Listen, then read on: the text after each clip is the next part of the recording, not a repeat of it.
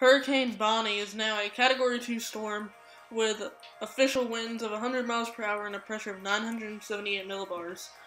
My current projection for this storm is that it is currently at 100 miles per hour, will peak at 110 miles per hour in the next 24 hours before slightly weakening, and then around the 4 to 5 day mark it will quite quickly dissipate or begin to deteriorate as it goes down to 90 and 75 miles per hour.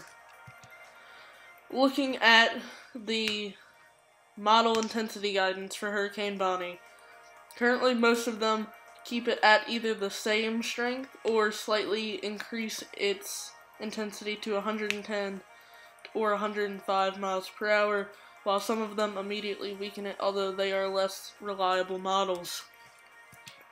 Then you look at the GFS, the NHC, and my prediction for the storm. I am in blue, the NHC is in black, and GFS is in red.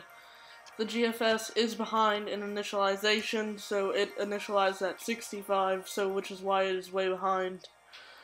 NHC and I both are going with, the NHC is predicting a peak of 105 miles per hour, while I am projecting 110 miles per hour.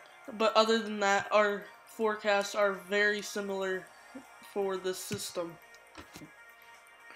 Taking an actual look at the NHC's forecast cone, you can see how they have it as a hurricane for its entirety of its life. And during that time I just showed you, it is mostly a Category 2 or at 105 miles per hour for about 3 to 4 days before any weakening.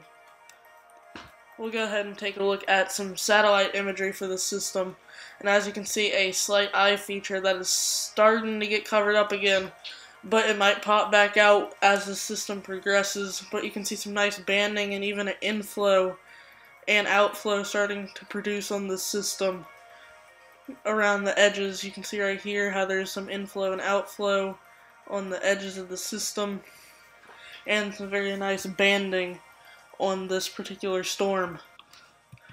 Going ahead and taking a look at my forecast cone, it is roughly the same as the NHC, except slightly more south than the NHC's. I think it'll go around right about here, but it does not really matter in the grand scheme of things, as there's no land out there. So unless it does some crazy deviation, which is highly, highly unlikely and will not happen, it does not really matter if it's north or south out here. Just taking a look at the PDI, the potential damage index that I created. It is currently in a stage blue for, sorry for the pronunciations, but Oaxaca and Guerrero, Mexico. Currently a stage 1 with some slight winds and rainfall from the far outer bands of the system. Thank you guys for watching this update, and if you enjoyed, please like, subscribe, and hit that notification bell for constant updates on the Atlantic and Eastern Pacific hurricane seasons. Thank you guys for watching, and signing off.